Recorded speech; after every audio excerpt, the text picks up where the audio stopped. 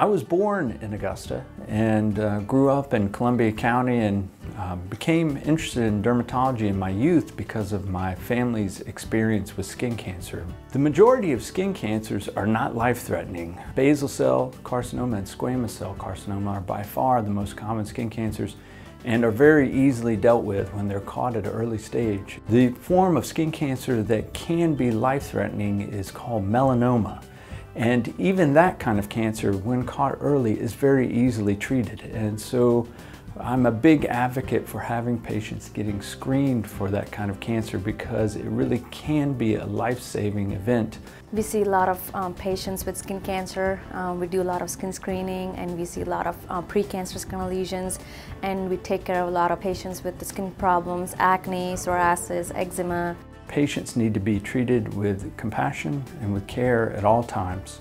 And my personal approach to medicine is that I try to treat patients the way that I would want to be treated or my family member would want to be treated. Dr. Sheehan himself, couldn't ask for anything better. He's just a super guy, very, very calm, and that's what I really need. I need the calm. Dr. Sheehan and his staff have just been wonderful.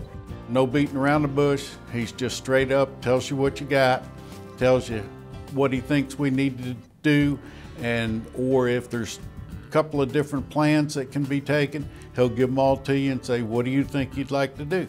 He's well trained, he's very personable, and you have the feeling that you're just the most important thing in his life when he's in that room with you and working on your particular problem. I enjoy most about dermatology the idea of following patients in the long term and getting to know them and their family members, and it's very gratifying for me to see folks do well from the standpoint of skin cancer prevention and skin cancer treatment, and it's my life's goal to provide good care for patients in that way.